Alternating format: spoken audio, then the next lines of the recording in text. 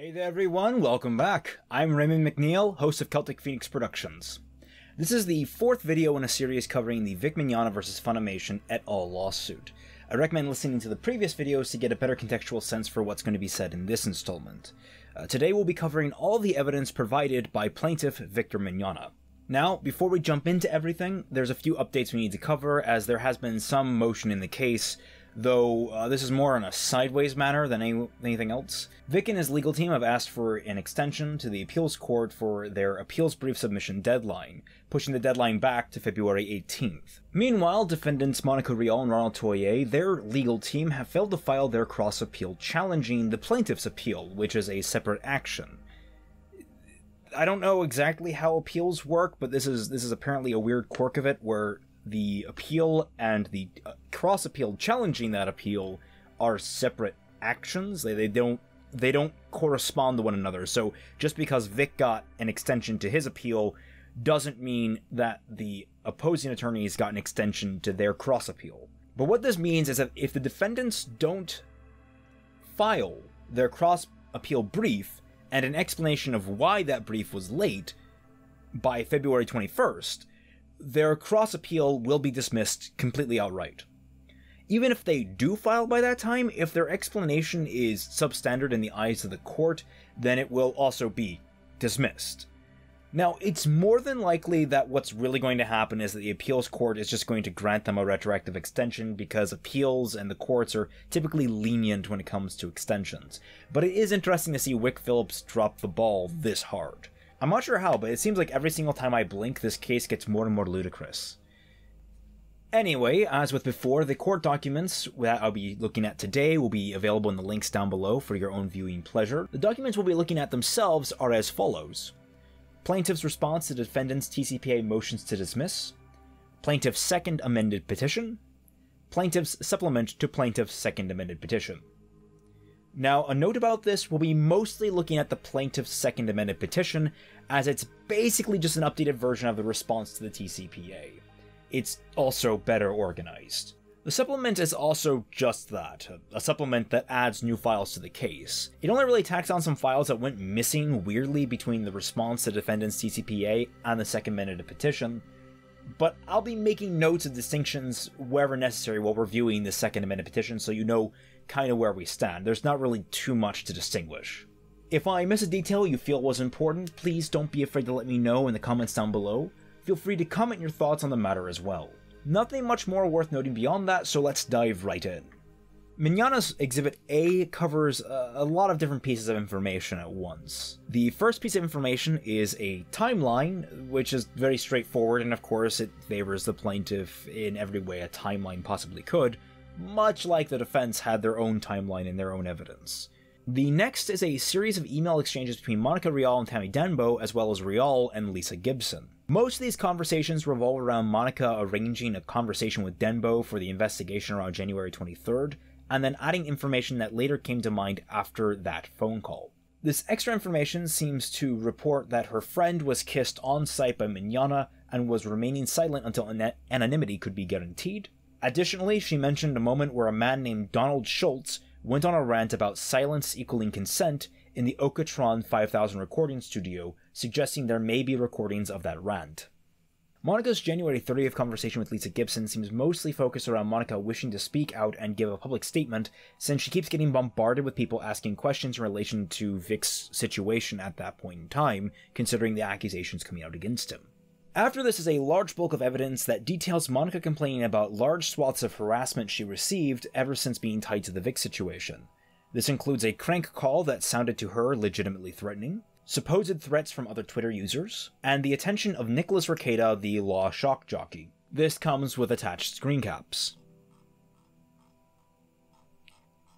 Exhibit B details a number of Monica's tweets, as well as tweets by other users in response to Funimation's public announcement regarding the separation with Vic Mignogna. Highlights include Monica stating there were multiple investigations with testimony, proof, and evidence. Her infamous reply where she stated, "Thanks for the tweet, I've screenshot it and sent it to my attorney and law enforcement. I will not be harassed, have a nice night." And about 12 to 15 tweets responding to her accusations about Vic, all of which doubt her statements. C is the affidavit/unsworn declaration of Christopher Slaytosh. Now, there is a bit of contention with what this is. In the original filing, that is the very first filing, the first response to the TCPA motion to dismiss, this was an affidavit as sworn by Toye Beard. Now, there's a few things that went wrong with this and a number of other affidavits that became unsworn declarations. What happened is that Toye Beard, the attorney for Vic Mignogna, got these declarations over the phone and then signed them as he witnessed them, as any lawyer does in order to justify an affidavit. Now, the two things that are wrong with that is you can't do that over the phone, and it is poor form for the attorney who is presiding over the case to sign an affidavit, just in case they need to be called as a witness to witness that these affidavits were in fact said by the person they said that they could be. Now, this is a reason why the second amended petition came into play. The original response to the TCPA was withdrawn in order to correct these changes. What is done was more or less a clerical error than anything else, and was corrected, but the adjustments were not sure if the second amended petition was shot down or not, as the defense tried to get done. So basically it ended up that the initial affidavits were just poor form and not admissible under court order. However, unsworn declarations are basically just an affidavit, but there's no attorney that witnessed it being said.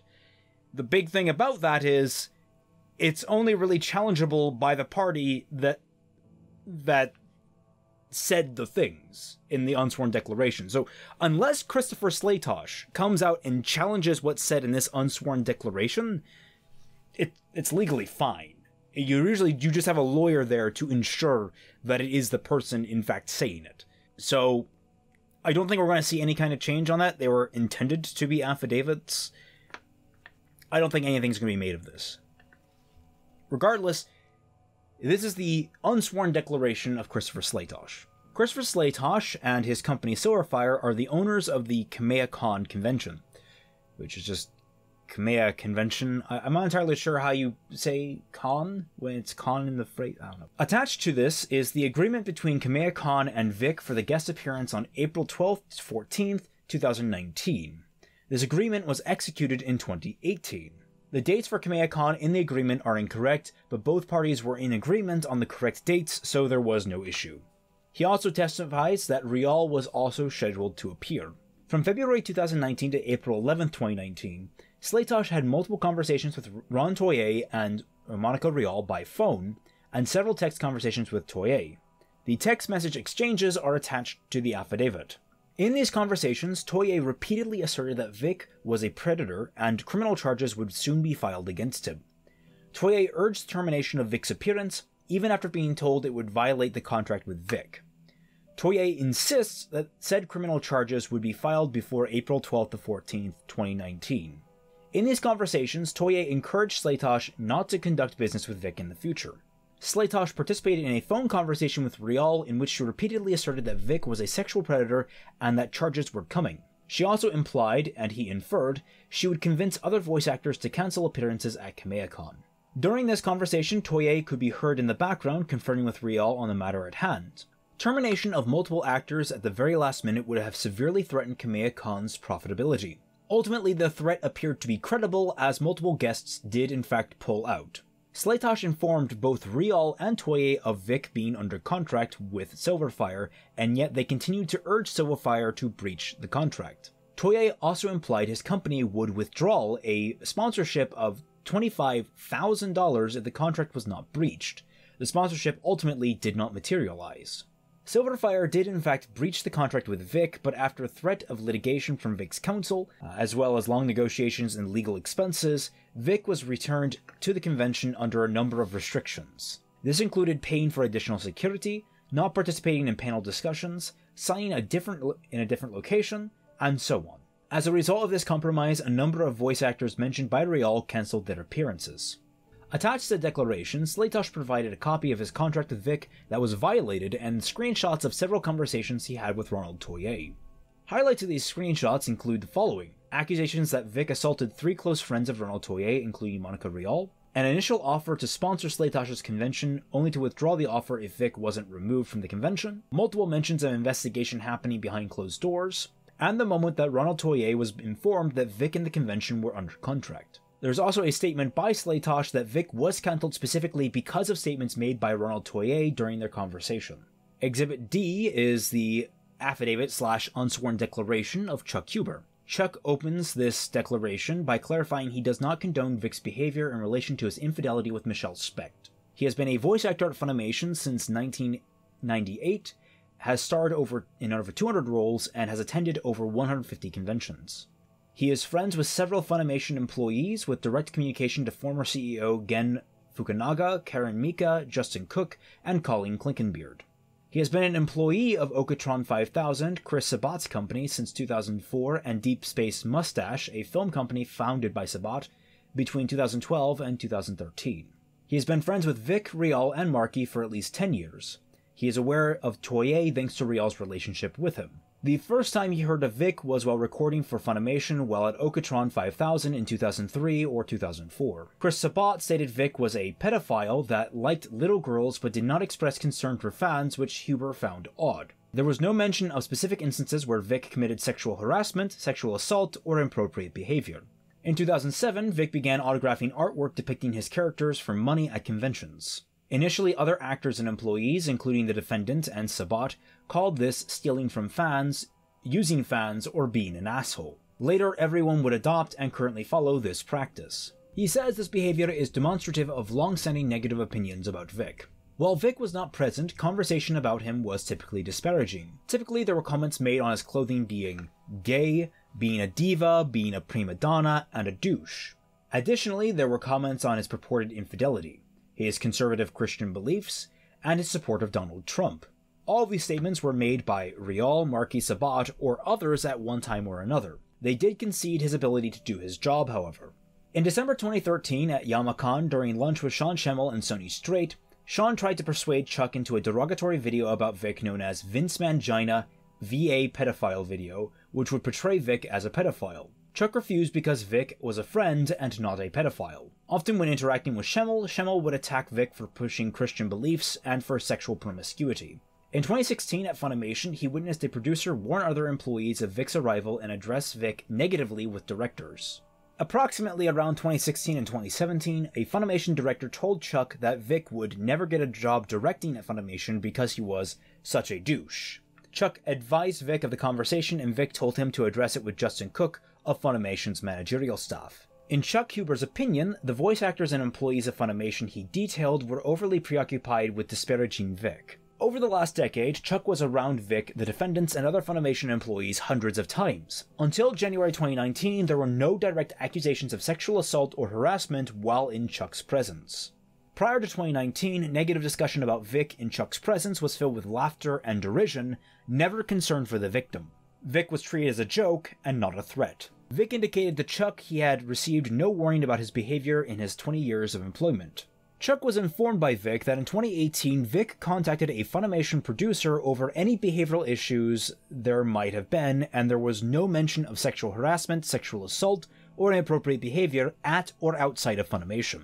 He was informed he was difficult to work with because he asked for additional takes beyond the normal voice actor. He attests that senior Funimation directors have attested that Funimation's environment was a den of poison, a Kafka nightmare, and an Orwellian slave factory. Huber's employment at Funimation was unpleasant. Falling out of favor with certain people, including Chris Sabat, or attempting to change working conditions would typically result in that person not being rehired. Chuck feared not being hired if he complained about the work environment. He states Funimation posted no employment policies regarding sexual harassment in the workplace, nor did they provide any employee handbook to Vic, Marchi, Rial, or himself. In his 20 years of employment, it was very common for employees and talent to hug and kiss each other at the offices. Raunchy comedy was extremely common. Sexual relationships between the employees and talent were common. There was no discipline or termination for this conduct. After Sony's acquisition of Funimation, a no-hugs policy was put in place, but it was ignored early on.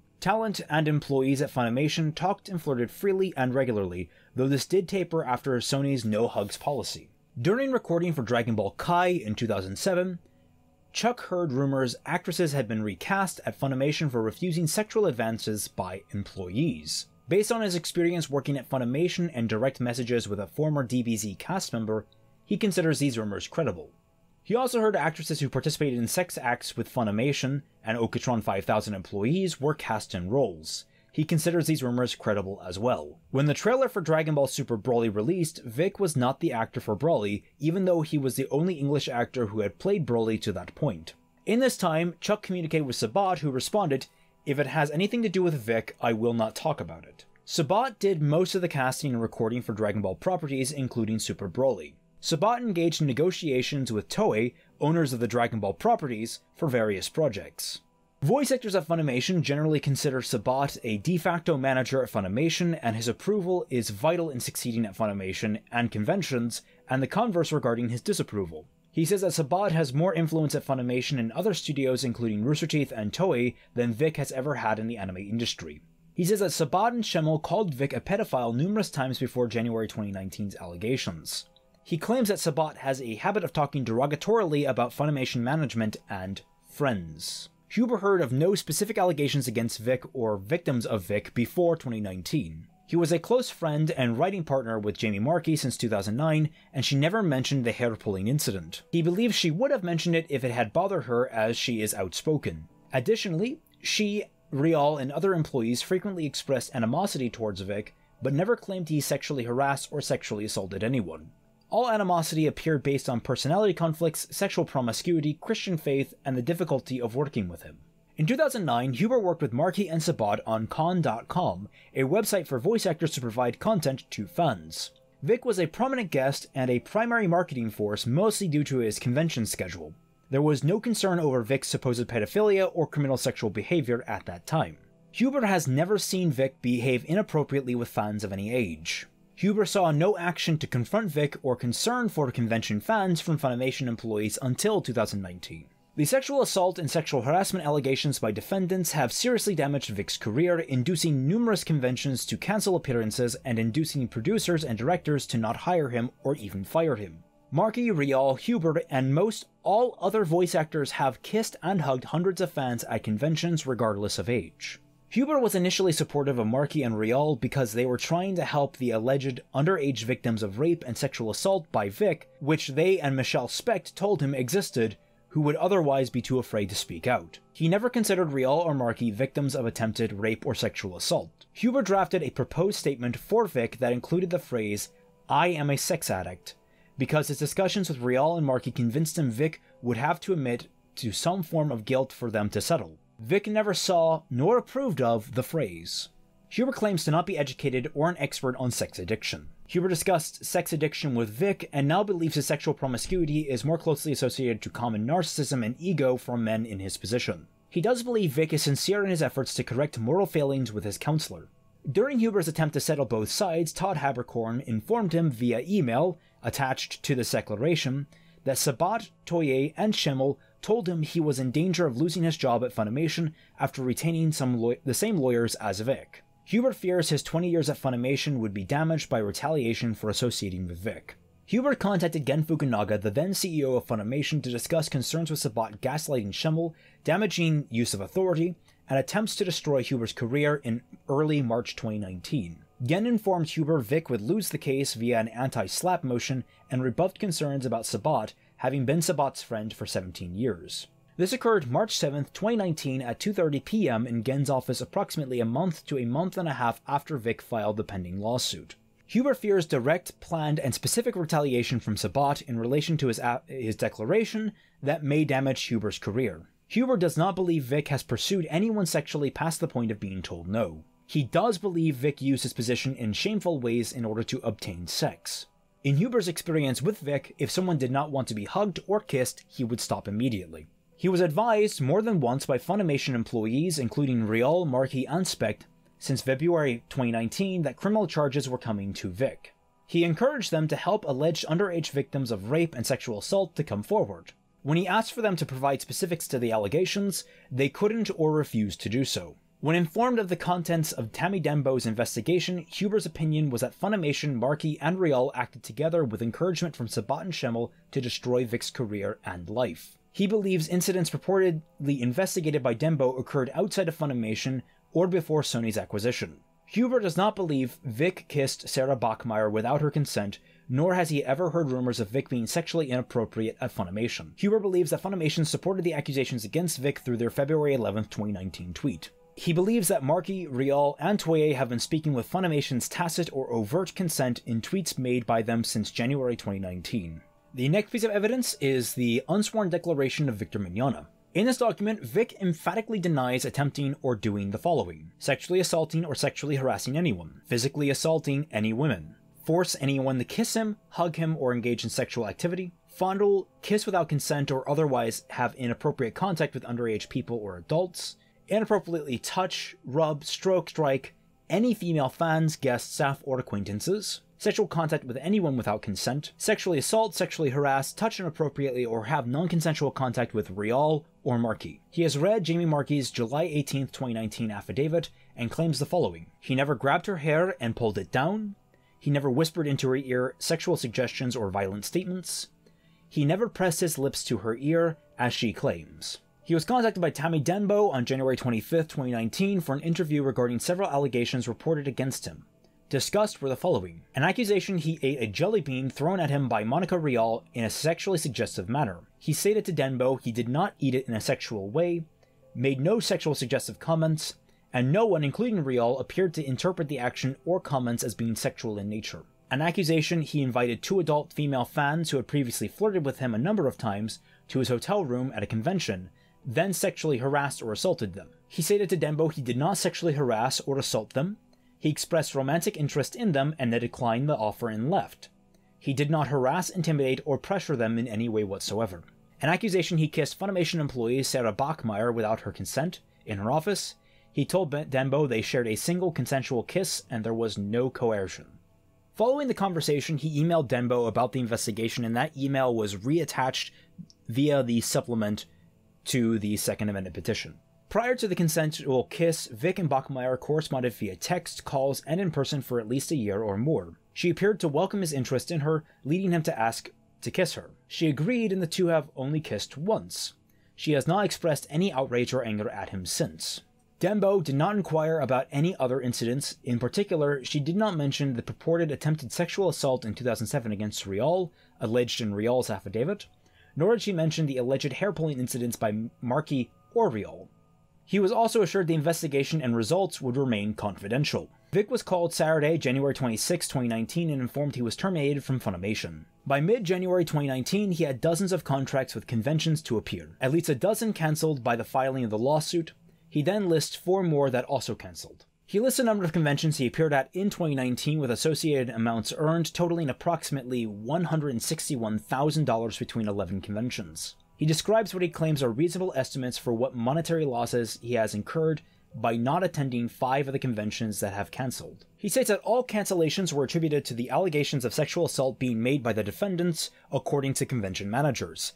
Additionally, several mention Funimation's investigation as further motivation. He states to have never been cancelled from a convention before 2018. He claims to have no memory of Robin Michelle Blankenship or the events she describes in her affidavit. Having read the affidavit of Kara Edwards, he claims no improper acts as she claims he committed and refutes sexually assaulting her. He says he never engaged in any contact without her consent. Having read the affidavit of Lynn Hunt, he denies all improper conduct allegations. Having read the affidavit of Faisal Ahmed, he denies being overly friendly with female cosplayers, behaving inappropriately with Erica McCord, Kelly Loftus, or Leah Hamilton.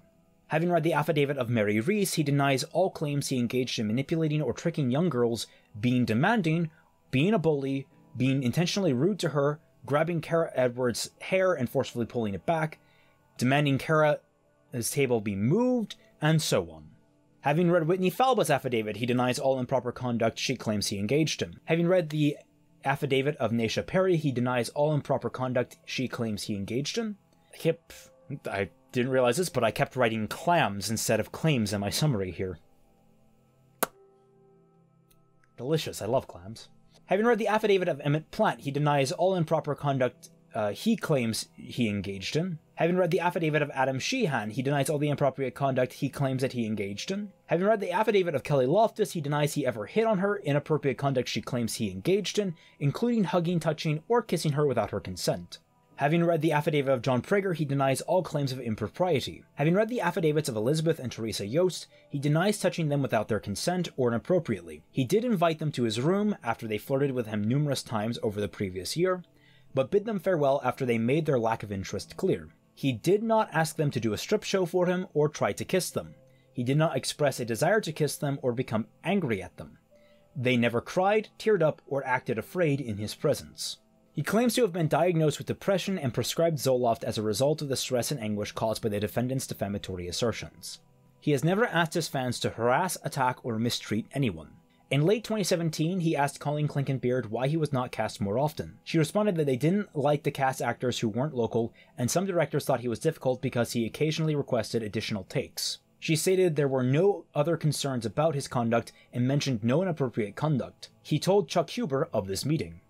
Until the January 25, 2019 communication with Denbo, Vic had never been reprimanded for any kind of conduct. That's the affidavit of Vic Mignogna. We'll be hearing a lot of the same stuff when we finally get to his deposition, but again, depositions are going to be retreading a lot of information we've already learned. It's just going to be the direct statements from the person themselves.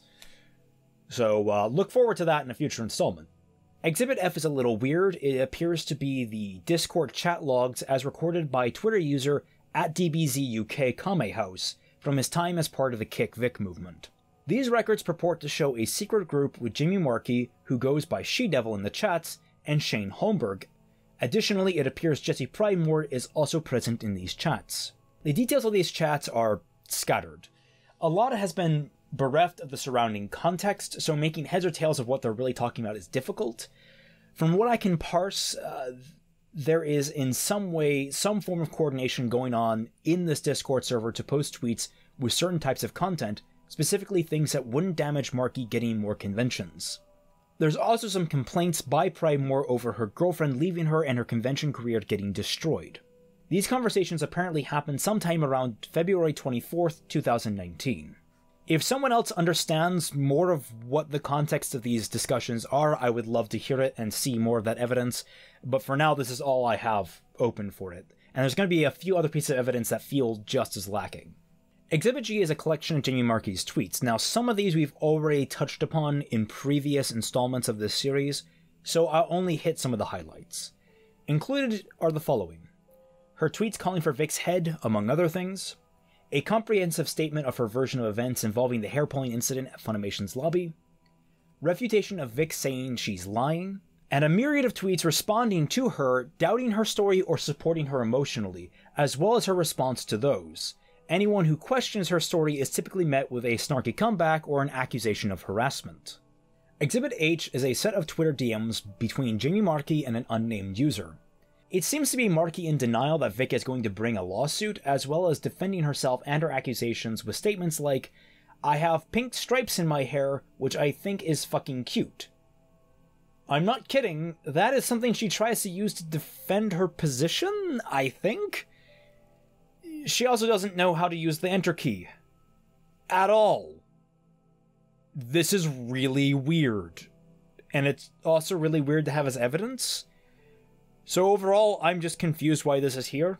Exhibit I is the deposition of Monica Rial with attached evidence. Again, we'll get to that and the other depositions in a future part, but I'll go over them. Exhibit J is the deposition of Ronald Toye, with over 400 pages of his tweets. Let's scroll through that now, just so you guys can comprehend how many tweets they are bringing up Ronald Toye on for defamation charges. Now, this is just his deposition. This is just him talking and being asked questions, not his tweets. But as we go down...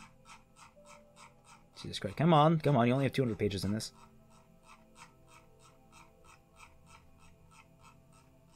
Alright, here we go. Tweet time. Tweet, tweet, tweet, tweet. So many tweets. This man was absolutely prolific with how many tweets he made in relation to the Vic Mignogna situation. So, you can obviously understand why I'm not going to bother reading through all of these, even when I do get the deposition. I'm not going to touch on all of these. seriously, you can read for yourself.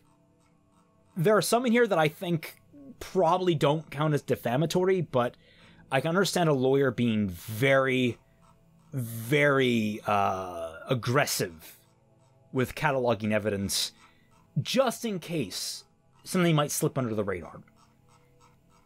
Oh, Jesus Christ, my finger is falling asleep here. Let me just, can I...